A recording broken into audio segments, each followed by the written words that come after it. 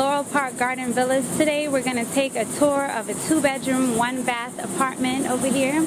I'm giving you a quick look at the neighborhood. As you can see, each unit has its own private patio, and this one is yours. It expands the entire length of the house, which makes it really good for outdoor entertaining or having a cup of coffee in the morning or in the evening.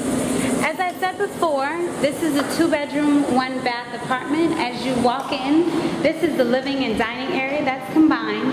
The kitchen is behind it, and then the 2 bedrooms and bath are off to the right. Our first stop on the tour, you can see here, this is the dining room. There's a beautiful ceiling fan light fixture, which is great for extra cooling. We're going to go into the kitchen. You can see there's a gas stove in here and a full-size refrigerator, along with a pantry space.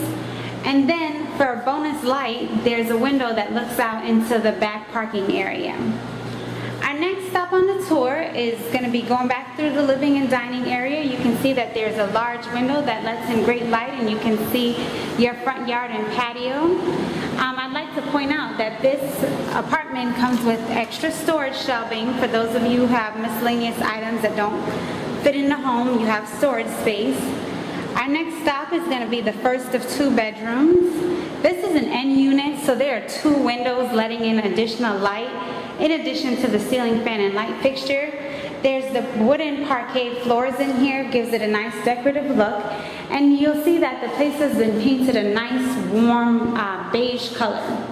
Now, my favorite part about this bedroom is that there are 2 closets. The first is on the right, it's a standard size closet. And then the second is a walk-in closet. Perfect if you have a ton of clothes and shoes. Our next stop is going to be here into the hallway. You're going to see the bathroom straight ahead of you.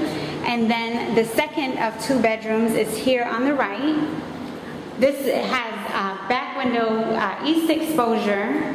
As you can see, lots of light coming in. And then there's a standard size closet in this room as well. Going back, our last stop of the tour is going to be the bathroom. As you can see, it has all of the necessities that you need.